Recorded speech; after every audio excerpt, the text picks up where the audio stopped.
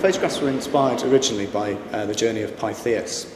He was a Greek explorer from the 4th century BC who travelled in around 325 BC from Marseille in the Mediterranean, probably around the south coast of Spain or across France into the Bay of Biscay into the Atlantic Ocean.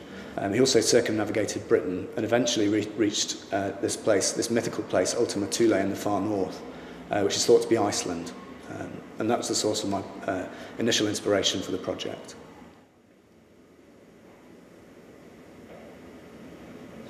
Ultima Thule is a phrase that was coined about 2,000 years ago for a place in the mythical north, a place beyond the edge of the known world, really. And it's a place beyond civilization. So there's no particular place that is Ultima Thule. It's thought to be Iceland by lots of people, but there are all sorts of other candidates for it as well. So it's more about a place that's beyond the horizon, a place that's over the edge of the known world. This photograph was the beginning of the project. It's the first picture in the series. And in the photographs, I didn't want to make an exact replica of Pytheas' journey, so I didn't replicate every point that he stopped at. But this is, I think, probably the furthest point north that Pytheas would have reached. So I'm standing on the edge of the Arctic Circle, inside the Arctic Circle, in a place called Grimshay, off the northern coast of Iceland, looking towards the North Pole, looking north from the Arctic Circle. So this was the starting point of my project, at the end of his journey, the furthest point north on his journey. This picture is paired with the first picture in the series, again taken from the edge of the Arctic Circle, looking south this time towards Iceland. So it's what I imagine is the return of Pytheas from the far north. It's the point, after he reached the furthest point north, that he began travelling southwards. So these two pictures begin the series, and from that point on, the photographs go in to the centre of the Icelandic landscape.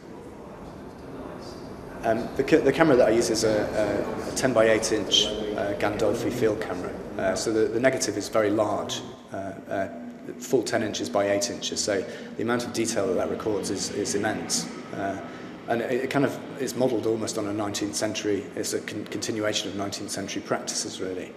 That kind of technical method is something that 19th century photographers of exploration would have used. You know, it's a very similar way of working. My pictures happen to be in colour, but I'm still working with those techniques.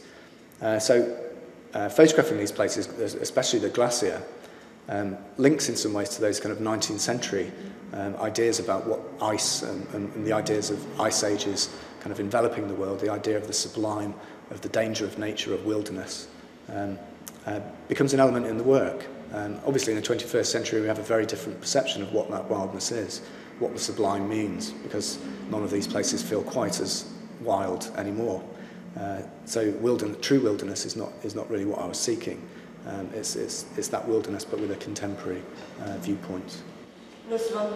Yeah. So it's Krafla volcano fissure and that. The photographs are deliberately presented at very large scale. They're about 1.5 meters wide, 60 by 50 inches, which is very big, and it's a big print. But what the 10:8 negative allows is an enormous amount of detail in the photograph, which allows the viewer to almost enter into it and study those kind of geological processes, those surfaces, with a kind of forensic scrutiny, an exactness that's only available through that kind of large scale. Like many people, I'm really interested in volcanoes and in glaciers, of all these kind of geological phenomenon. And Iceland is a place where all of those things are very evident. You know, they're available, they're there. You can see the earth creating itself in front of you. It's an incredible place to make pictures. Almost overwhelming, really. In Iceland, you can observe the earth creating itself. There's a wealth of geological and tectonic activity within Iceland.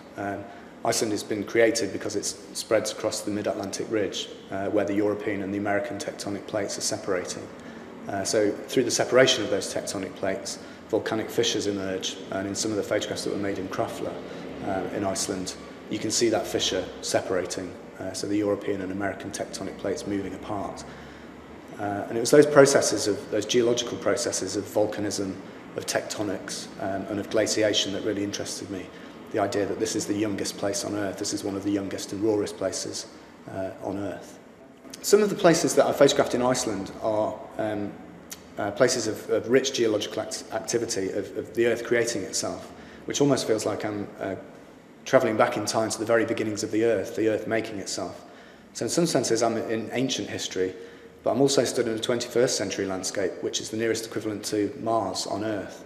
And some of these sites were used by astronauts to train for the moon landings in the 1960s.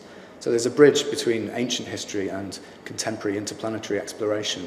And this links again with the journey of Pytheas in the 4th century BC. So there's a world of kind of things mixed together in the photographs.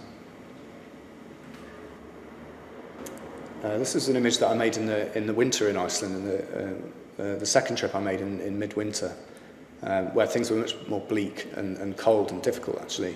And I made a series of pictures of ice, of glaciation. I was looking at processes of glaciation, and obviously in our contemporary environment we're worried about the melting of the ice and so on. So there's a whole series of pictures in the exhibition which go from the immensity of the glacial expanse through to points of fragmentation of blocks of ice kind of falling off the end of the glacier and being swept out into the ocean and gradually melting. And these pieces of ice are 2,500 years old, layered with rich layers of volcanic ash and so on. So incredible colours and textures and an amazing surface to photograph. And so eventually these fragments break up and go to these kind of small pieces of ice which eventually disappear, and they end their life at that point.